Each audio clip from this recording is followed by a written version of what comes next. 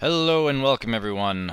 This is the much anticipated and asked for tutorial on setting up a Bukkit server, which allows you to customize a whole lot of things and install server plugins. It should be pretty easy and straightforward. This video is only going to be about setting up the server, and then at the end I'm going to have links to setting up the VPN, which is like the tunnel to a network to your friends so they can connect to your server.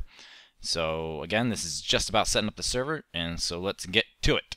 Alright, open up a new window here, and we're going to go to bukkit.org. We're going to download the recommended build for craftbukkit. It's the latest one, which would be 1.2.5 right now. And one thing that could mess you up, you need to make sure that your client, which is your Minecraft game, and your server are the same version. So make sure they're both running either 1.2.4 or 1.2.5. That way you can log in and everything's all hunky-dory. Alright, also go to minecraft.net, download Minecraft_server.exe. Okay, I think we can probably close that. Here we go, downloads. I'm going to move those to a Bukkit folder that I made here. Alright, for ease of use, just take that craftbukkit file and just rename it to craftbukkit without all that dashes and stuff, because that's just going to cause you more problems in the end. Alright, so we got our craftbukkit jar file and we got our Minecraft server exe in this folder. Alright, now here is the text you're going to want to use to make the batch file to run craftbukkit. This is a very simple one. It should work. It works for me, and if not, in the description there are the other versions with the path, you know, with the C and ProgramFiles and x86 and all that stuff that gives you problems. So hopefully this one will work for you. You just take this right here. Okay, this is a notepad text file right now. Alright, so we're going to do File, Save As, click down here on Save As Type, click All Files. I just type run just because you're using it to run the server. Run.bat. Click on your folder. So you want to make sure it's in the same folder with Minecraft server and your craftbukkit thing. And I just changed the name here. So run.bat. Hit save. Alright, close the notepad. Now there you see run Windows batch file. If you right click and hit edit, you can see the text's all there. That's how you edit it. Now we run it. Here you go. This is your Bukkit server. Preparing spawn area. You can see that it's a little different from the regular Minecraft server without this Bukkit, you know, wrap around it. It's got world, nether, world, the end. It's a little different, but it all works the same.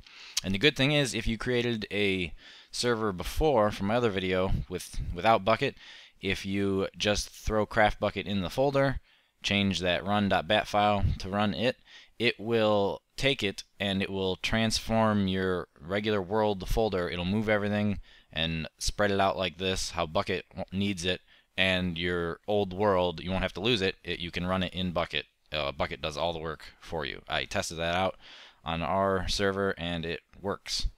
Alright, so that's all done. You probably want to stop it after you run it and it creates the world for the first time. Saving chunks, press any key to continue, and then you can run it again and it should be all good to go. Let me run my Minecraft here.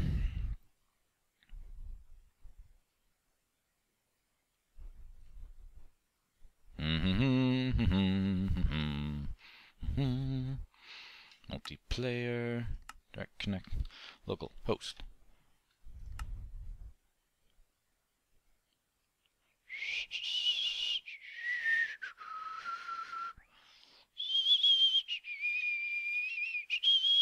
And here we are, my brand new world. Yay! It works! Hooray! As you can see, I cannot break blocks because I'm not far enough away yet. Still can't. Yay, now I can break blocks. See, you gotta get far enough away from the spawn point. I can even punch sheep. Hooray! Sheep punchers! Alright, so there you have it. that is pretty simple, pretty quick to set up, and that's just the basics of it.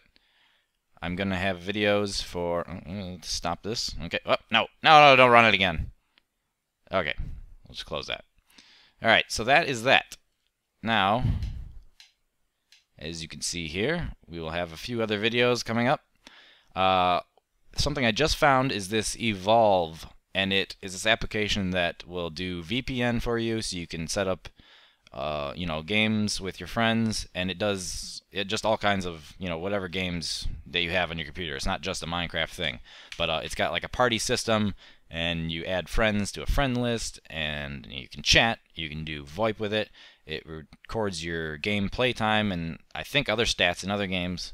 You can do screenshots, and it even does recording now. And so that is pretty sweet, and I just stumbled upon it because all the commenters saying they're having problems with Hamachi and this and that. So I just Googled, easier than Hamachi, I think is what I typed in, and I found this, and it's pretty new. Seems like it can do everything, and it does it really well. So click here for a tutorial or just kind of a promotional, hey, look at this sweet program video about how to set that up and join your friends to play and do all that cool stuff. Or you can click here. This is going to be the way I've been doing it with Hamachi and using Skype to chat and record with your friends. Here will be a video of how to install the Bukkit server plugins, all that good stuff. Down here will be how to install the client, or which is your game, your computer side mods like the Raise minimap that I use and inventory tweaks, those kind of things. That's using the mod loader. And here's a little video of how to find diamonds fast, and that is using branch mining. It's how I found I think like 53 diamonds in my one branch mine area that I did. Takes a little while. It's not like it's 10 minutes and you find 100 diamonds, but it is the fastest way of doing it compared to just mining out gigantic whole regions.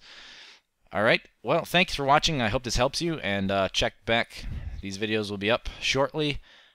Please thumbs up this video and subscribe for future tutorials and gameplays. Also, comment and let me know that this worked out well for you. Please give me a thumbs up, and comment on the diamond video. Let me know how many you found and how well that worked out for you. Thanks for watching so much, and I hope you have a great day. Goodbye.